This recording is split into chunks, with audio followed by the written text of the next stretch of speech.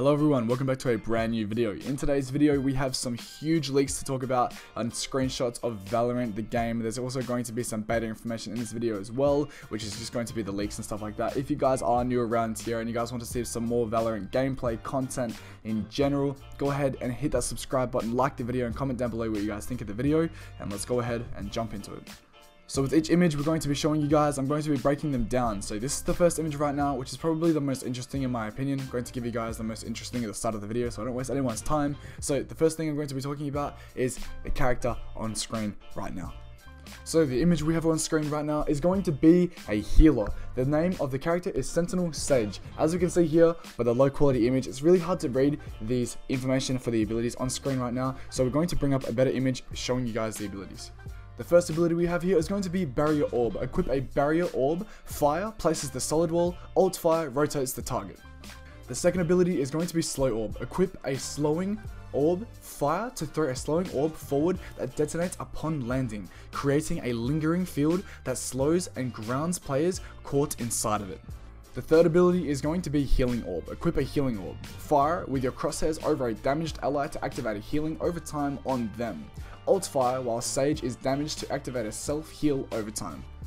The final ability is going to be Resurrection. Equip a Resurrection ability. Fire your crosshairs placed over a dead ally to begin resurrecting them. After a brief channel, the ally will be brought back to life with full health.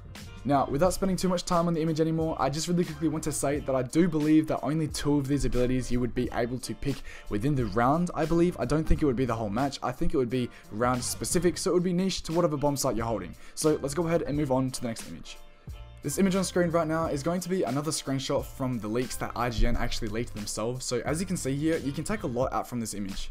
The first thing I want to point out is going to be React A. I think the bomb sites are going to be called reactors. I don't think they're going to be called, bomb sites. So reactors, that's kind of cool, yeah, I guess. The next interesting thing I'm going to be talking about is going to be the Barrier Orb on the right side of the screen. As you can see right now, it's being used for cover and also denying information for anyone rotating on that side. That's a really cool way to use the Barrier Orb to deny information, using it like a smoke. That's really cool.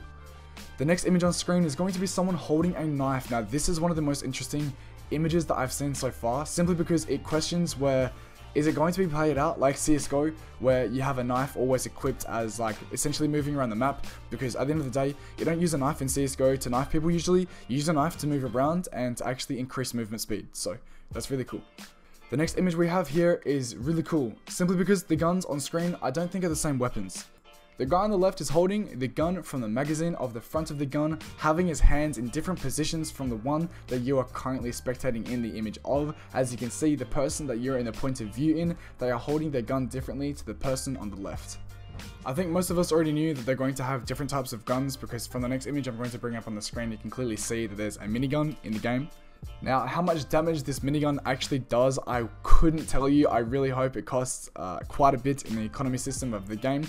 But something that is really interesting that I don't think many people picked up on yet is going to be the fact that the player is actually shooting the Barrier Orb. As you can see, the player on the left with the minigun is standing on the same color of the Barrier Orb. As you can see, I do believe the Barrier Orbs might be able to be broken, so they're not just these overpowered walls that can't break. So that's really cool mechanic within the game, and I can't wait to jump in. This next image has a couple of interesting things in it. As we can see from here, there is something falling from the sky, there is something connecting to the wall, someone is shooting a very large sniper, there's an ability happening in the background, this guy has high ground, someone else is shooting something back, and this other guy is doing something on the left here that we don't know. So a bunch of interesting things to point out and to have a look at, to let you guys see for a second. These last 2 images are going to be very similar to each other, so I'm going to allow you guys to brainstorm at your own pace while you guys listen to my voice about the leaks, about the beta information that's going to be released. That is apparently going to be March 2nd, which is actually today, or if you guys are in America, it's going to be tomorrow, which I think that'll be that time zone instead. So what I'm going to be talking about is that March 2nd is when they said that they're going to be releasing the beta information, and then later this month they're going to have a beta release of some sorts, and then also in saying that later this month they're going to be flying pro players, content creators, streamers of all sorts out to play their game, try it out, get some content and upload that content, which being I'm on that group would be really insane. I'm not even gonna lie, but I think a small YouTuber like me is probably not going to get that offer, so I'm just going to sit here and use the gameplay that they provide me, I guess. But yeah, with that being said, these are the images in today's video. If you guys did enjoy, go ahead and leave a like on the video, subscribe if you guys are new, and if you guys are excited for Project A, go ahead and leave a comment down below and let me know what you guys think of your thoughts on Project A so far and the things you guys are most excited for. So again, thank you guys for watching the video, I do appreciate it, and I'll see you guys in the next video.